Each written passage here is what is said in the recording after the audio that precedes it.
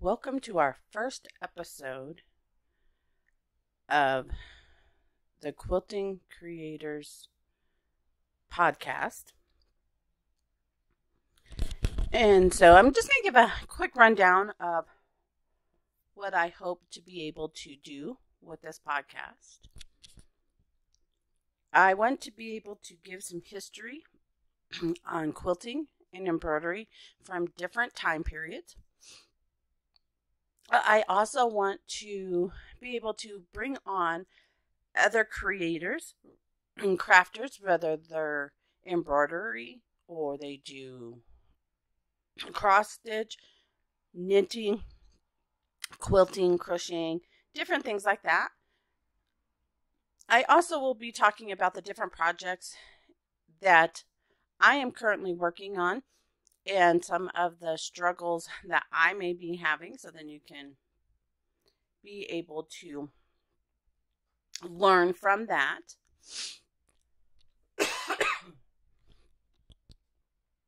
So for all of you that don't know me, my name is Jacque Russell, and I am the owner of Jacque Russell Creates, where I talk about embroidery, applique, quilting on my channel. So we want to start out with a little bit about me. I have been quilting and crafting for about 30 some odd years. I am married to my high school sweetheart. We've been together over 30 years. Almost married 30 years, actually. We have one daughter, 2 adopted daughters. Well, they're my daughter's best friends, but we have an open door policy, so they are my daughters. And I have 4 grandchildren from my daughter's best friends. And then my daughter has 2 puppies. One is a Akita, that is Keanu. And then there is Duke, which he is a great Pyramid, something like. He's a mutt. He's got a whole bunch of different things in him. And then I have a cat. Her name is Sugar, and she is a Norwegian forest cat. So, if there's anything that you would like for me to talk about on this podcast, or someone you would like for me to invite to the podcast, just let me know in the comments below. Maybe if you have a technique or something that you want me to talk about, or anything like that, anything you want me to talk about, just comment it below and we'll see what we can do. So for our first one, we're going to start talking about the 18th century embroidery techniques. So during the 18th century, embroidery reached an excellence never really surpassed in terms of variety by any other period in history. It was an exciting time for embroiderers, and therefore for us to look back on. Embroidery was a professional occupation dominated by men and exacting guild. It also served as employment and a leisure activity for women when embroidery was the main source of decoration for all of their clothes. Machines had not been invented, so the craft was truly hands-on. I love doing the hands-on embroidery. It therefore required expertise, patience, and time. The regard we have for the craft is reflected in the many and varied garments that survive today for us to both admire and study. So let's get into the tools and the equipment.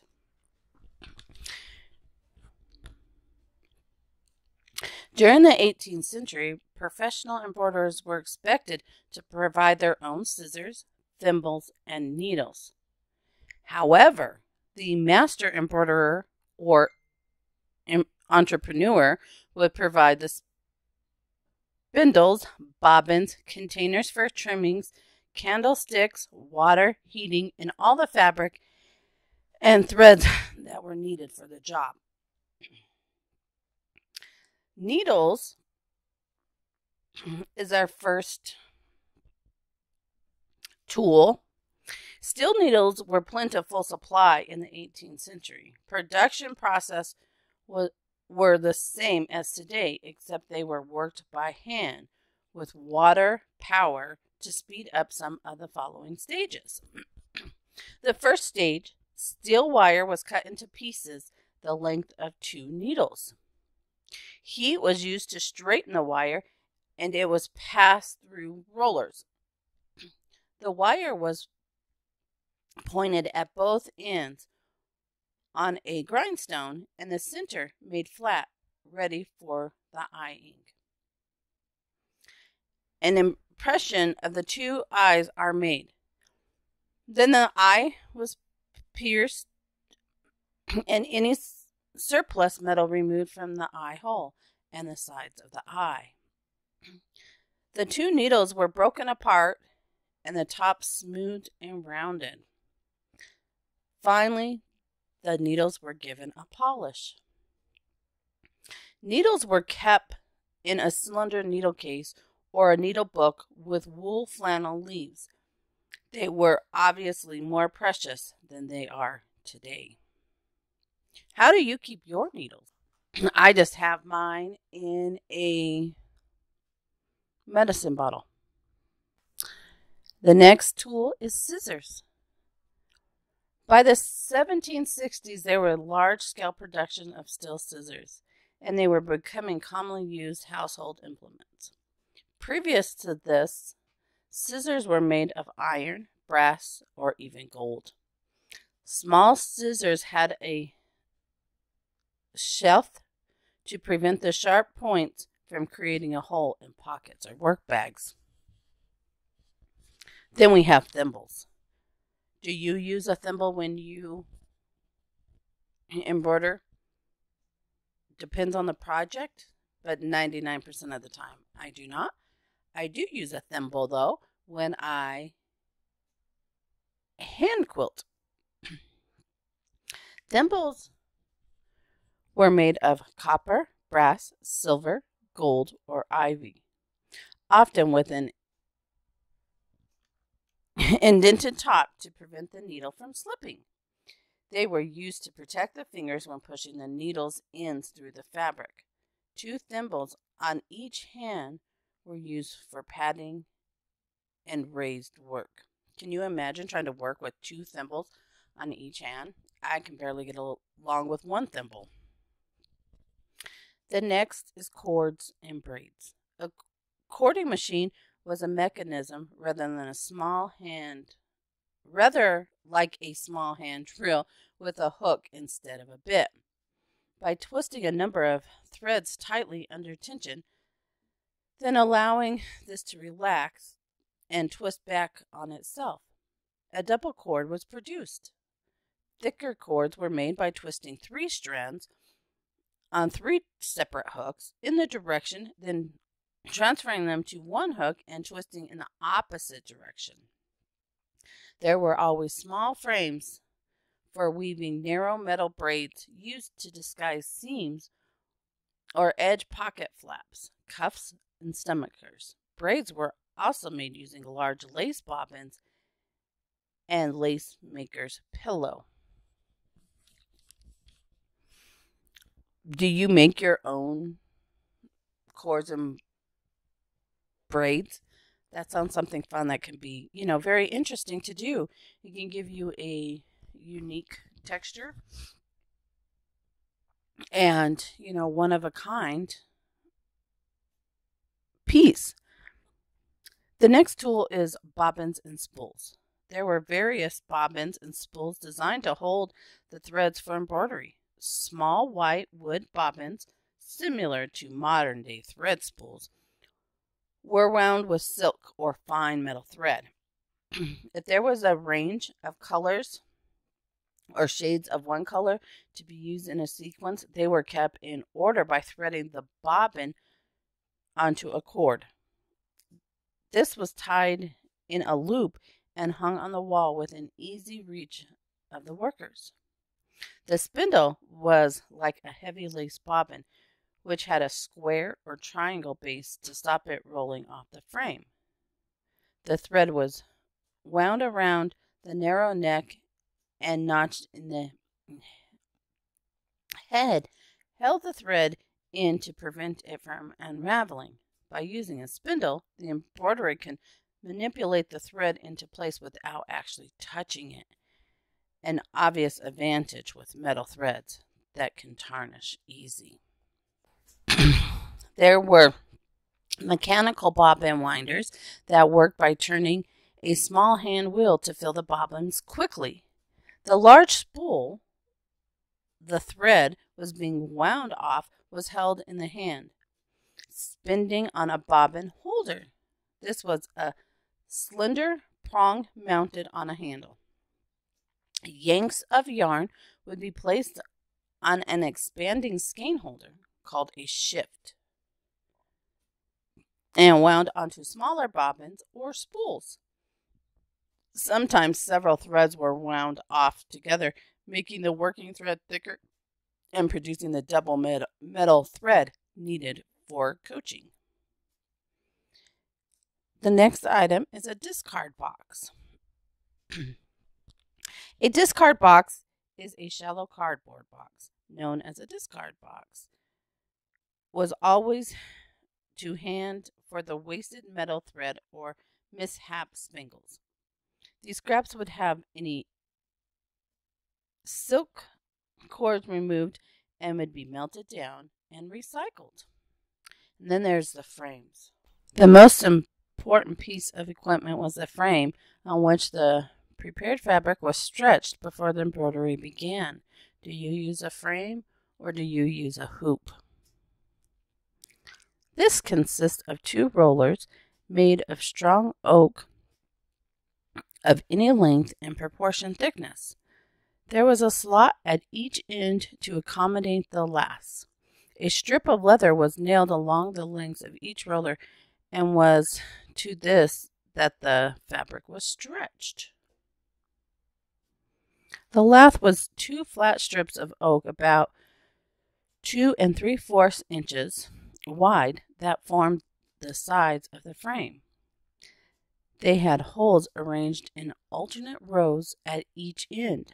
The lath fitted into the slots of the rollers, and the rollers were held apart by 4 pegs that fitted into the holes of the laths.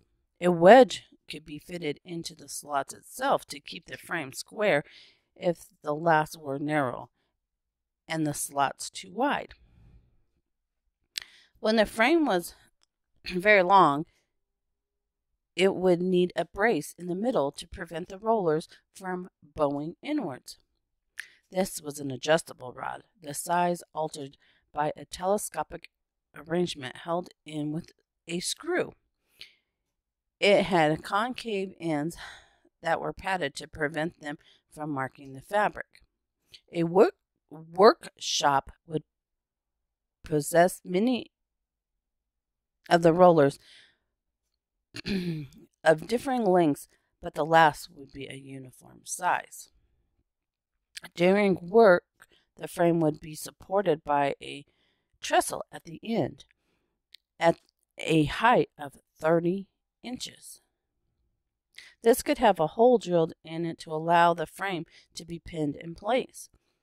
There was a straight length of wood attached to the window well of the workroom at the same height as the trestle.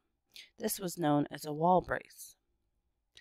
The other end of the frame would rest or be tied to the wall brace and firmly supported. Small frames were held on the knee or wrist, resting against the table top or their own freestanding lengths. Circular embroidery frames were used for tambour work, and these were usually clamped to a table or stood on their own legs. Next, we have the cutting tools. These were knives or other cutting tools mounted in wooden handles that were used to cut vellum or thin metal sheets.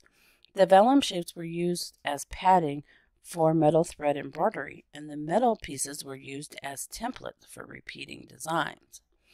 Another cutting tool, used like a stamp, was an iron tube with the bottom cutting edge in the shape of a round, a star, a rosette, or other such designs. These were used to stamp out spangles or sequins from the thin sheets of gold or silver by hitting the handle sharply with a mallet. The sequins appeared at the neck of the scoop on the side of the tool. The metal sheets were stamped on a lead-topped table. The next one is a pounce bag. I thought this sounded kind of interesting. A pounce bag was a small cloth made of circle flannel and filled with powdered chalk or crushed charcoal. Dried wine dregs and cinnamon powder were also said to have been used. Alternating, a roll of felt was dipped into the saucer and pounced, dabbing on to the prickling. Tambour hooks. Tambour hooks or needles were very fine smooth crochet hooks and were used for the chain stitch technique that was popular in the second half of the century. They were mounted in a handle of wood or ivory and held in with a small screw. The screw would project from the same end as the hook was facing and act as a visual guide when actually tambouring. Awl.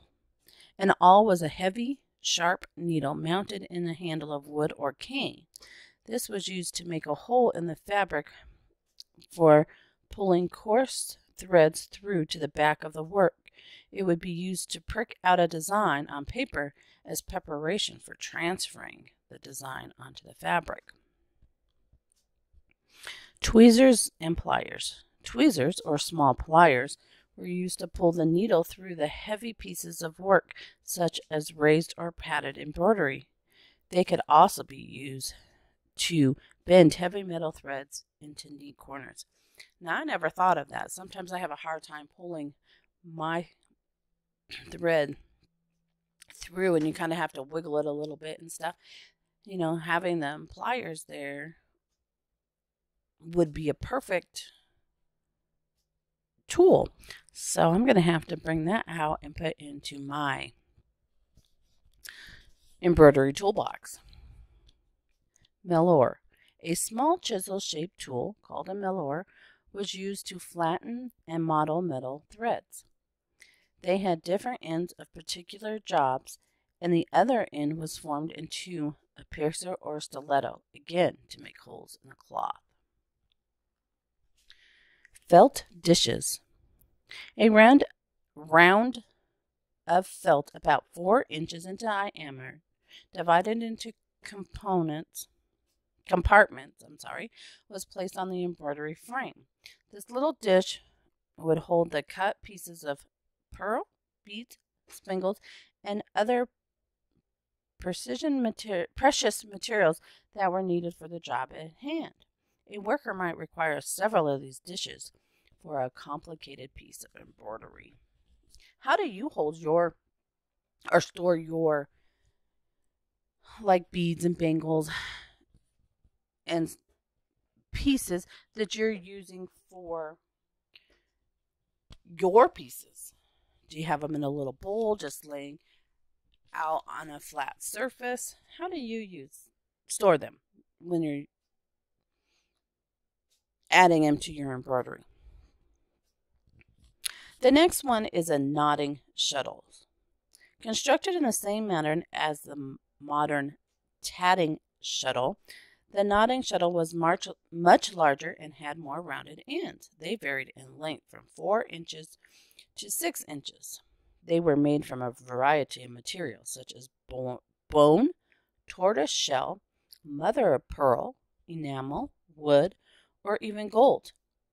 As the front and the back were quite large surface compared to other embroidery tools, they can be decorative with engraved details, inlaid designs, and painted motifs.